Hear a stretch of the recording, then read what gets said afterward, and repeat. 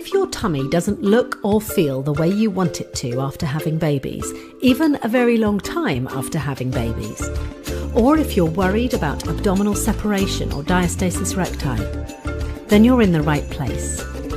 If you pee a little or a lot when you sneeze or laugh, if sex is uncomfortable, if you're worried about prolapse symptoms, or if you just don't feel quite right down there, you're in the right place. You need to build your foundations first. You see, we need to back up a step before we exercise or strengthen the muscles of our abdomen or undercarriage. We need to find them first. We need to reconnect with parts of our body we have fallen out of love with. As well as contracting muscles, there is a vital release phase and a breathing connection to understand, as well as how to actually apply this new ninjery to your everyday life and movements. I'm going to show you how. This is your pelvic floor and core 101. The MUTU breath. Get comfortable sitting on a block or a cushion. Sit against a wall or kneel, or lie on your back with your knees bent and feet flat. Drop your shoulders, drop your ribs, and take 2 full breaths in your own time. Now close your eyes. As you inhale, let your stomach muscles and pelvic floor relax. Let it all go. Your muscles cannot work properly if they're switched on the whole time. When you exhale, do it through pursed lips as you lift and gently squeeze your pelvic floor.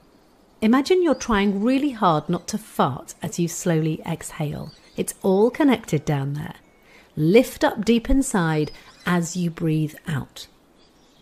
Now breathe in and fully release all those muscles. Let it all relax. Keep your ribs and shoulders down. Just take a nice relaxed breath into your lungs and into your belly.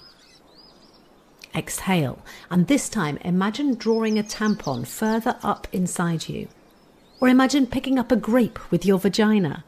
Nothing forceful. It's a gentle lift and squeeze. Breathe in, let it all go. Imagine your sit bones wide apart, let go of the squeeze, and let your tummy muscles fully relax. Purse your lips and exhale. Imagine this time that your vagina is a straw and you're sucking a delicious thick smoothie through it. You'll feel your ab muscles draw in as you do this. It's all good. This is your whole connected core working. Breathe in and fully relax and release, being careful not to push down or push away. This isn't a forceful movement. Just release and fully let go. Breathe out, lifting up inside from your back passage all the way to the front. You'll feel your abs draw in too. It's gentle, it's subtle. Don't suck it in and don't strain. Repeat 2 more times, in time with your own breath, always relaxing and releasing on the inhale, drawing upwards and inwards and gently squeezing on the exhale. Keep your shoulders and ribs settled down and relaxed. Do these 5 or 6 breaths at least a couple of times a day, every day. Last breath. Open your eyes. You're a little more connected. You can now engage and release your pelvic floor properly. So the next step is to apply your new skill to everyday life.